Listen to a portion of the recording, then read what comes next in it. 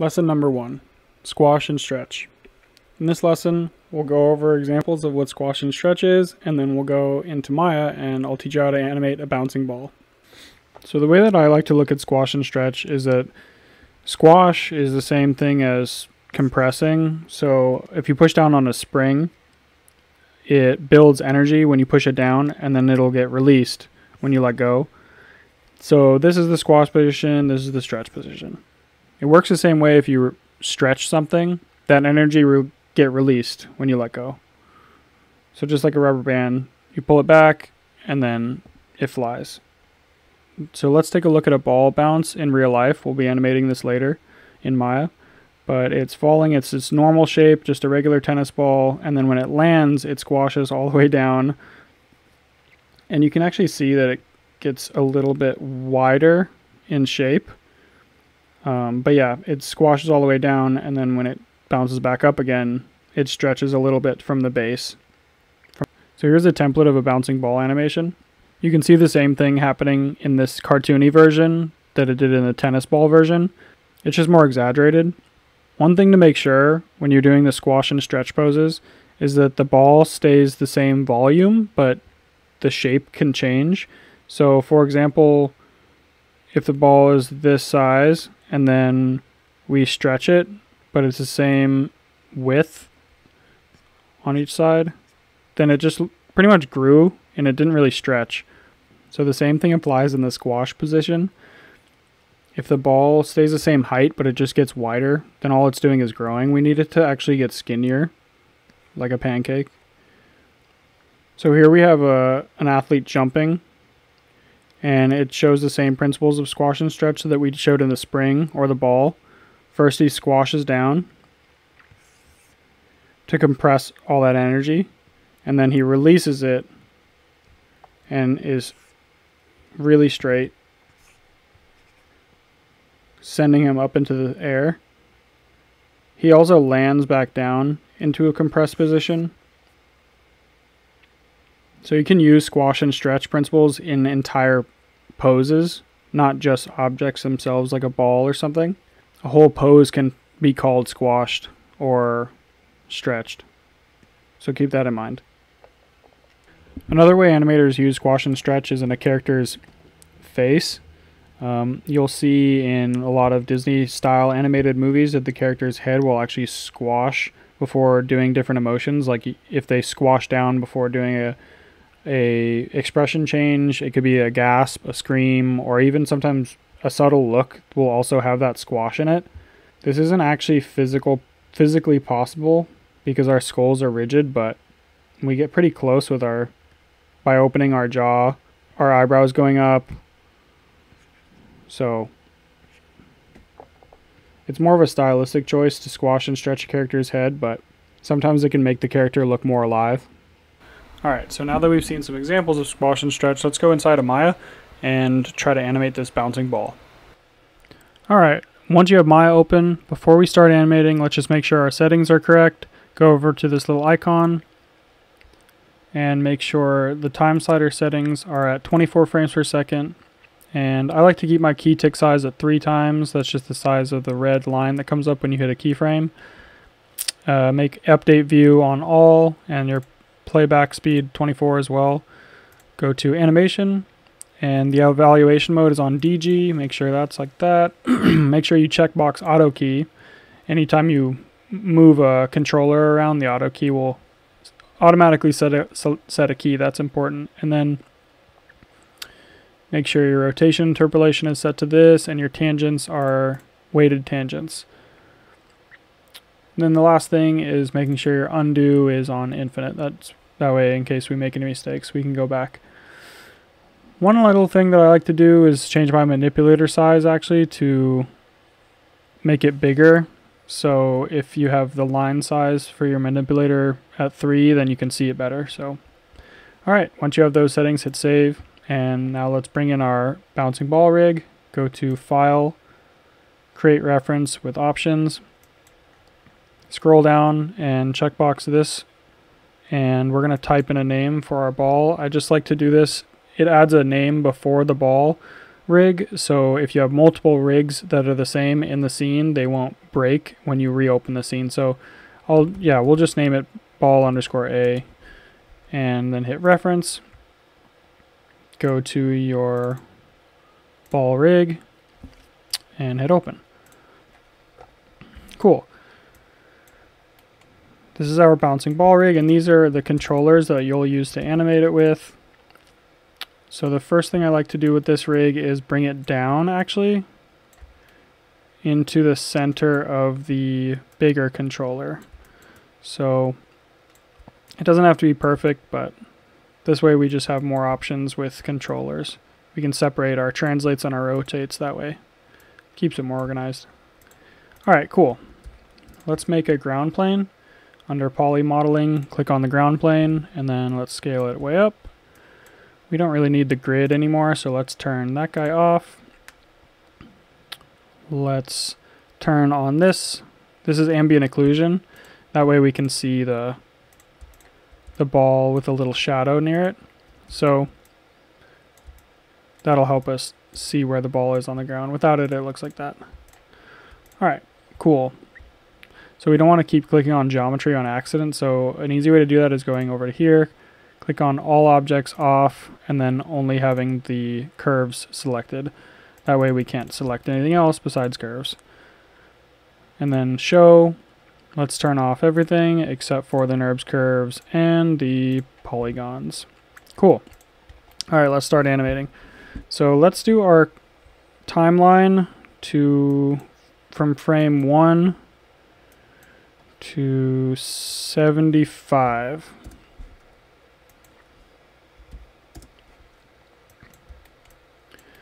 Alright, so let's key the first frame by hitting S with the main controller selected. Go to the last frame, move the ball over here, and hit S. And now when we play it back, it'll move. We need the graph editor open now, so let's change this mode, the workspace mode, to animation. And down here there's a graph editor that you can click on, and we'll be in this. If you can't get it to open, you can always go to Windows, Animation Editors, and Graph Editor. So it's going to be going at a constant speed in the Z axis, so let's just take these keys and make them linear. Now the ball travels at a constant speed. It's going a little slow, but we can change that later. Let's start timing out our bounces. So what I want to do is have every half bounce be about at 15 frames. So every 15 frames, let's hit S. 15, 30, 45, 60, and 75. Perfect. Now let's add our actual bounces. So let's take the translate Y and move this guy up. All I'm doing is left clicking on the key, hitting W on my keyboard, and then holding shift and holding middle click on my mouse and dragging it up. You don't have to hold shift when you do this. It'll move it around like that, but shift just keeps it up and down. Alright. Let's move this to about 16. And the next bounce, let's do it a little less high. Maybe 14. Or maybe 13 is cool. And this one will be 10.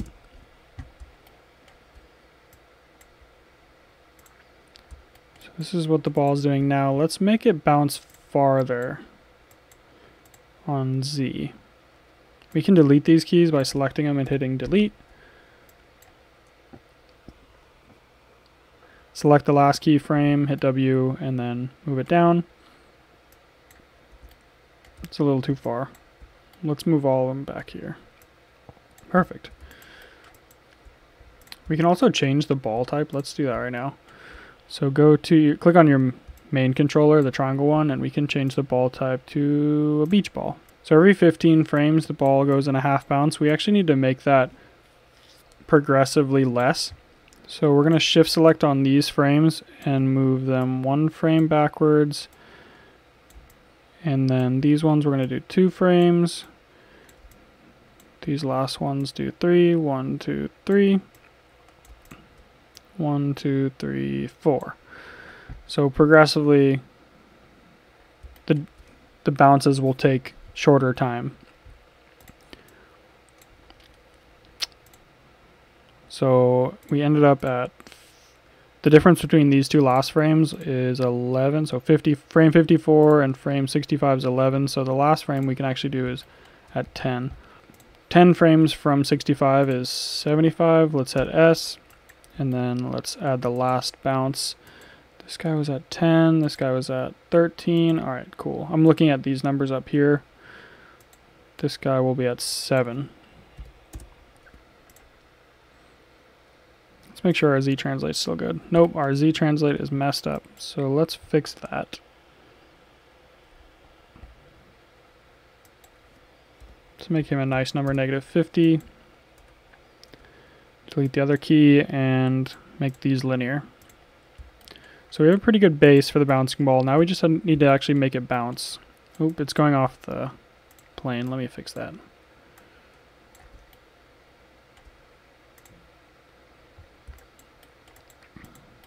Cool. So to make the ball actually bounce, look like it's bouncing, we're going to have to go into the translate Y.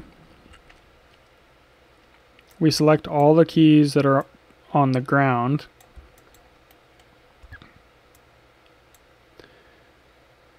You want to break the tangents. The tangents are these little handles on the sides. You break them with this icon and then you hit linear. And then you take these keys up here that are in the air and we're going to stretch them out so they're more like an arc. That way the ball will be hanging in the air for a little bit longer. That looks pretty nice. But let's fix these a little bit more. Making a bouncing ball in the graph editor is pretty straightforward because you can actually visualize what it's going to look like on the screen. But another way to visualize that is by making a motion trail. Just have your main controller selected, go to animation, visualize, create editable motion trail. And we created one in the outliner, but we need to make it visible in the viewport, so go down and show motion trails. Cool. It looks like the hang time is a little bit flat, so let's fix that on these guys. Cool. You can tweak this more if you want. Okay, great. Now let's play it and see what it looks like.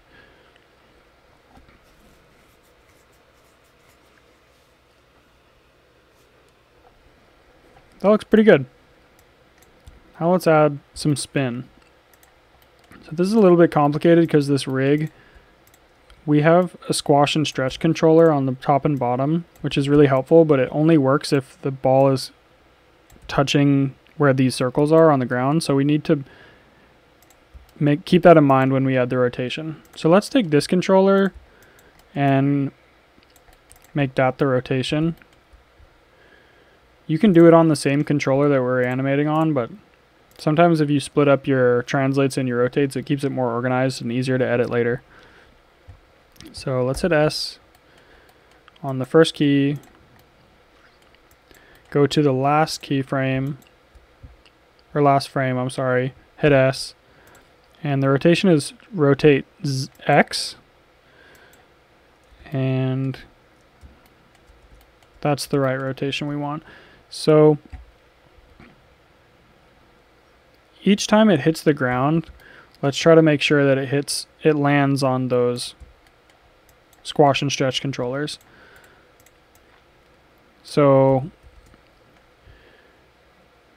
you can add a key really easily on the graph editor by selecting a key, right clicking on the graph editor and hitting insert key. So we have a key right here. Let's rotate until it's matching the squash and stretch controller. Let's go to the next contact position. Do the same thing. Add more rotation. And again.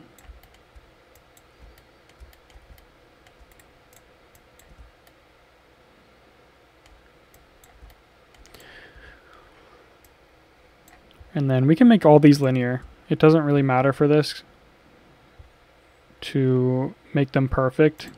If there's a sudden change between the speed on the rotation, that's okay, because when it spins, every time it hits the ground, it could do a different speed of a spin.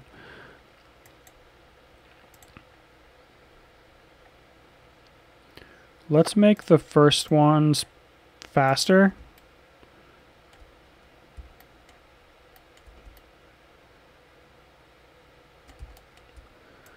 The next jump a little faster too.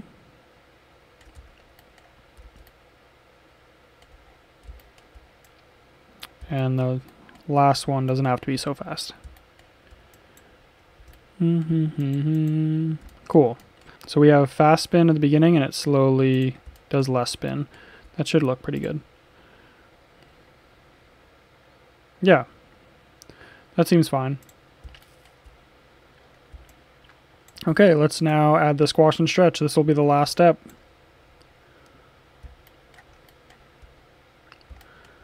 So let's go to the contact position. Click on this controller. We're going to just key right here. Key next, the previous frame and the frame after. And then let's pick like 5 frames before the contact and 5 frames after. And that'll just make it easier for us to edit this section right here. So let's make this one squash down like that much, and then we're going to make it stretch the next frame, and the frame before have it stretch as well. It might be a little bit unrealistic, but this way we can actually learn the principle and see how much it helps the animation. So since we set a key 5 frames before these, it'll just go back to its normal position.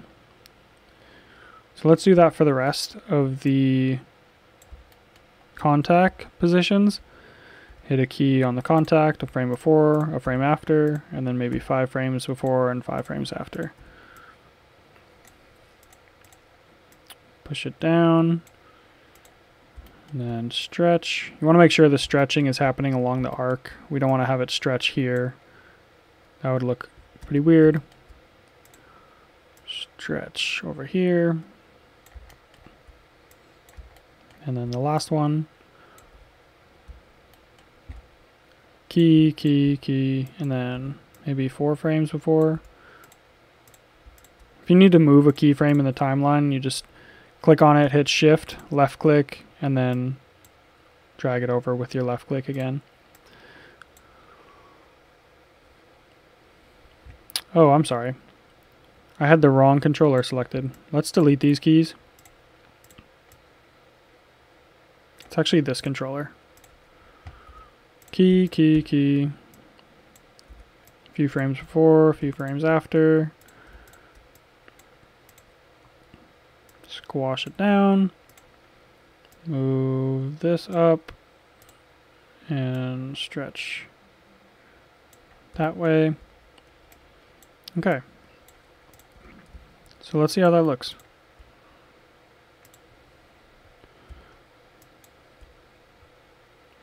That looks pretty good. Actually, let's just adjust these stretch squashes a little bit.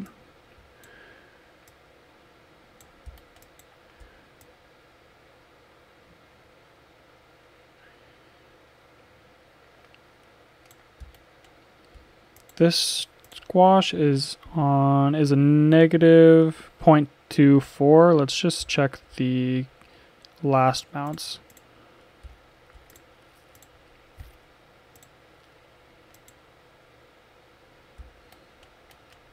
0.34.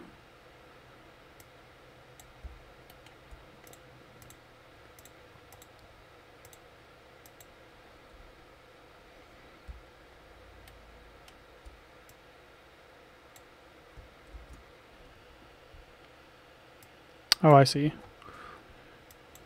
Select this keyframe, make this one negative 0.34, and then the last one, it'll be the least amount of squashed.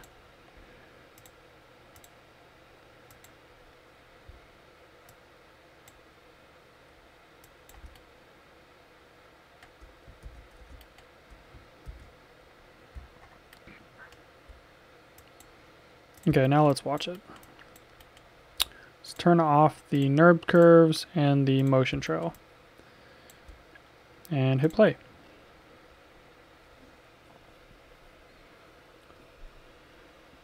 And here you have a bouncing ball. This is a good starting point if you want to tweak it to make the spin faster or the squash and stretch more or less intense, or how fast it goes or how high it goes. You can edit any of that to your liking. Hopefully this was helpful. If you got confused at any point, be sure to rewatch it again or reanimate it again. Every time I animate a bouncing ball, I learn something new. So it's never a bad thing to try again. Let's save this and then I'll show you how to render out a video or a play blast. So hit File, Save As. Whoops. File, Save As without options. I want to just save this in Bouncing Ball 2. You can save it anywhere. And then we're going to play blast it. Before we play blast it, let's just go to our render settings and make sure our aspect ratio is correct. So this looks good under image size and presets. We can just put it to 720 and make sure your renderable camera is perspective camera. We didn't make a real camera. We are just going to use the viewport camera for now, which is called perspective. And then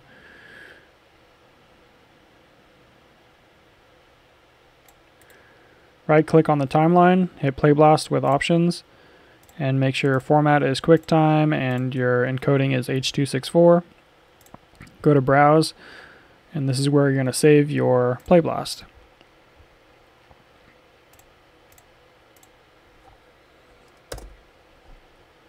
Hit save and then play blast.